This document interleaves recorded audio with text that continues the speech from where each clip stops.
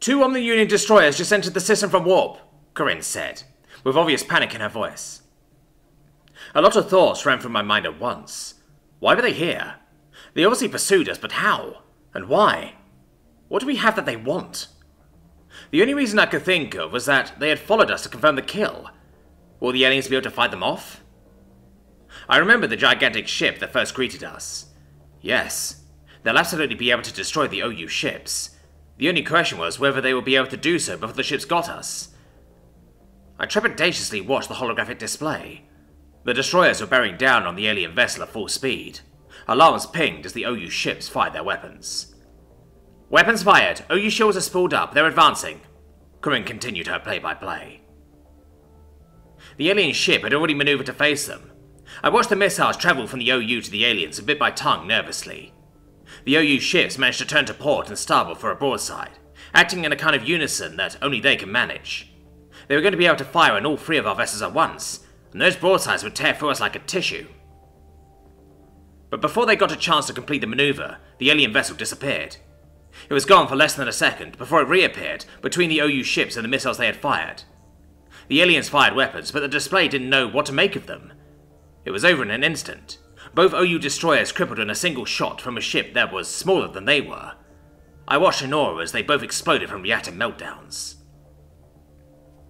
The word shocked doesn't even begin to describe my feelings.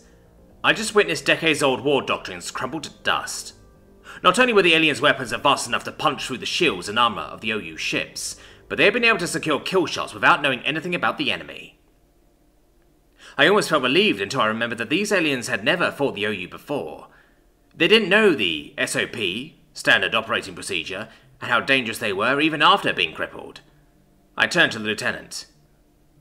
"You need to tell your ship to avoid comms contact and stay away from their debris field, now," I said, panic seeping into my voice.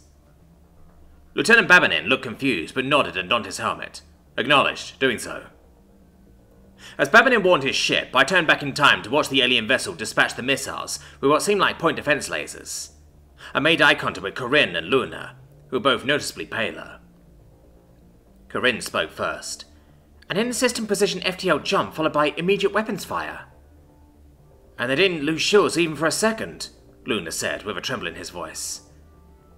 "That's a pretty standard maneuver around these parts," Corporal Simmons said from beside me. I couldn't help but jump a little. He had somehow moved from across the room without me noticing. Something that big shouldn't be able to move like that. It's unnatural.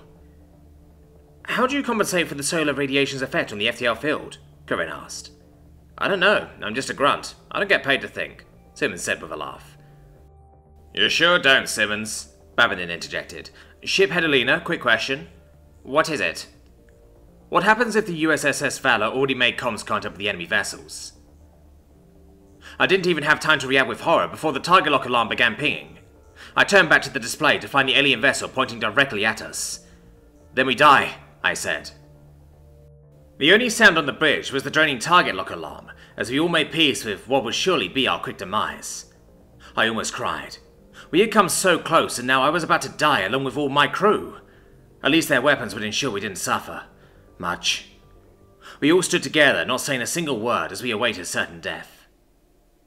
After about a minute, Lance Corporal Johnson cocked his head to the side and said, "They should have fired by now." Then the alarm cut off. It took a few seconds to realize that we might not die after all, and I released the breath I hadn't realized I was holding. This was too much. I collapsed in my seat and held my head in my hands. When I looked back up, Lieutenant Babinin appeared to be having a silent conversation with someone. Then he turned to look directly at me. "So, the, Omni-Union? Their AI?" he asked hesitantly. "Yes," I said. "Okay, right. Hacking. That explains no comms contact, but why avoid the debris field?" I stood back up. "The bastards booby-trapped the hell out of their ships to prevent reverse engineering their technology.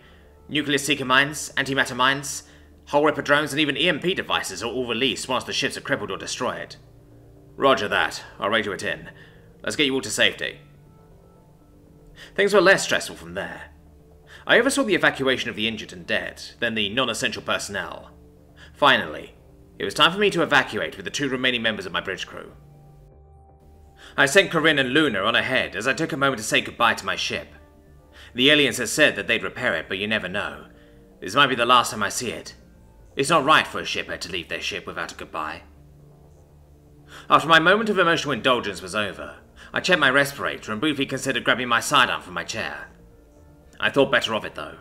I doubted that I would have any need of it, and even if I did, it wouldn't do anything against the alien's armor anyway. I turned to find that Lieutenant Babnin had stayed behind with me. "Let's go," I said. He nodded and led me to the umbilical. It was less structurally sound than I had imagined. It looked like a very long plastic tube with a rope down it. I was confused by this until Lieutenant Babnin stepped inside the tube and began to float. Right. No artificial gravity in a plastic tube in the middle of space. Makes sense. I followed the lieutenant's lead and used the rope to pull myself down the tube. I hate the feeling of weightlessness. Joints popping as they float apart slightly, the tumbling of your stomach. Being unsure of which way was up is a horrible experience, in my opinion. The fact that I was upside down by the time I got to the end of the tube further cemented my disdain. I righted myself and climbed aboard the shuttle. Everyone else had been assigned a seat. I checked on the wounded before finding my own seat. Corinne and the others were hanging in there. I let Corinne know that her brother was still alive as we departed for the alien frigate. Johnson and Simmons had removed their helmets and were sitting opposite myself and Corinne.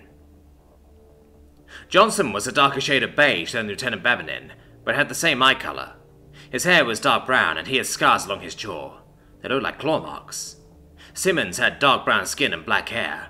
His eyes were yellow. They both had the same close-shaved haircut. "So, what are your species called?" Corinne asked. Johnson grinned and said, "Well, I'm human, but Simmons here is a shipbag." "Fuck you," Simmons said with a laugh. "We're both human. The Valor is a human ship, and we were chosen as your rescuers and point of first contact because Solar's our home system." "So you have other aliens aboard the biggest ship?" Corinne asked with widened eyes. "Please forgive her for the questions. She's naturally curious," I said, with a hint of exhaustion. "It's no problem," Simmons said. "But yeah, we do. You've got the Alamari, which are bug people. Then you've got the Nunus, which are bird people. And you've got the Gonts, which are, like, bear, centaurs, but with paws instead of hooves. What's a centaur?" Johnson laughed and added, "A centaur is a mythical beast that is half human and half horse. You probably don't know what a horse is either, but that's okay.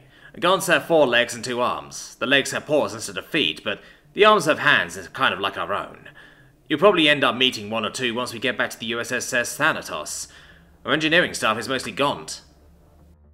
"Got it. So let me ask you something. Why are your weapons so advanced?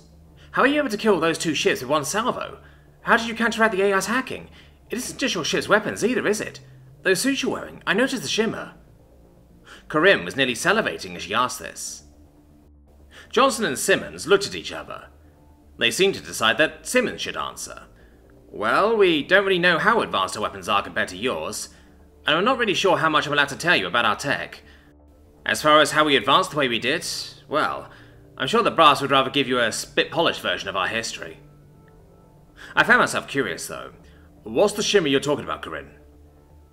I think they have portable energy shields on those suits," she said, as she looked at the humans and back to me. Simmons smiled with all his teeth and tapped his nose. "Got it in 1. You're pretty clever, lizard lady." I knew it wasn't meant to be offensive, but Corinne couldn't help but click her mouth in distaste. Lizards are a type of reptile, as are we, but we are not lizards. We don't even have tails. Johnson picked up on the offense and elbowed Simmons. "Oh shit, my bad. SR has been working with me on that. Won't happen again, ma'am." The corporal apologized. "What's SR?" Corinne asked, having already forgotten the offense. "Sapient relations. Their job is to make sure that we get along with the other species," Simmons answered sheepishly. "Yeah, Simmons is their biggest job. He's lucky he hasn't been busted down for it yet," Johnson said with a smirk. "Give him time, though. He'll be a private again soon." "Fuck you with a stick, Johnson." "That's enough, you two," Lieutenant Babnin interrupted. "We're initiating docking procedures. Make sure everyone's secure." He glanced back at me from the cockpit. "Shiphead, you're going to be debriefed by the captain once we're aboard. We will need to know everything you know about the Omni-Union."